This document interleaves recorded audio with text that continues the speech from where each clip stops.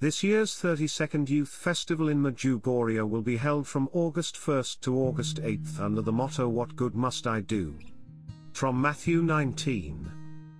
A large number of church dignitaries are expected and mass celebrations will be led by Cardinal Robert Sarah, as well as other archbishops and respected clergy.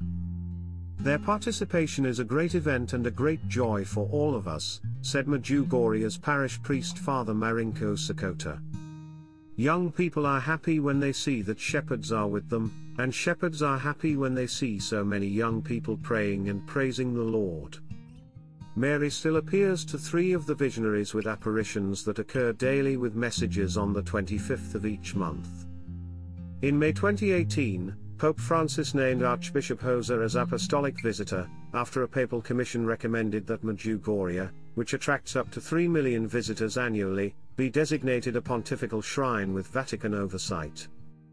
A ban on pilgrimages organized by Catholic dioceses and parishes was lifted under a papal decree May 12, 2018.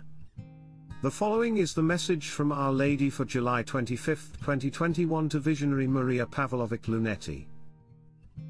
Dear children, I am calling you to be prayer for all those who do not pray.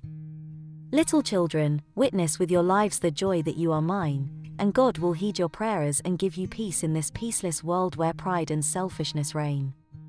Little children, you be generous and be the love of my love, so that pagans can feel that you are mine and convert to my Immaculate Heart.